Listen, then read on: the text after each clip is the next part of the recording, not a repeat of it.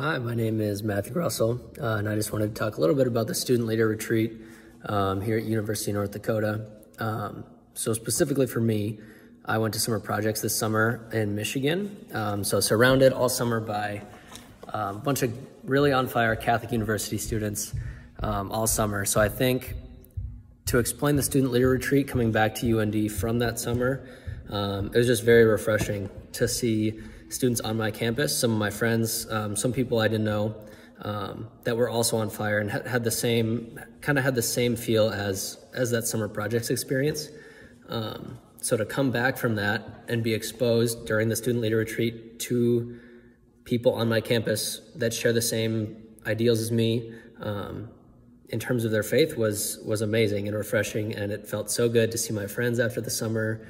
And yeah, just like make a game plan for the school year and how Bible studies are going to work.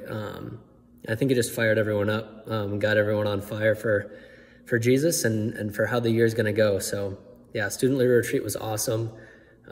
Can't wait for a great school year.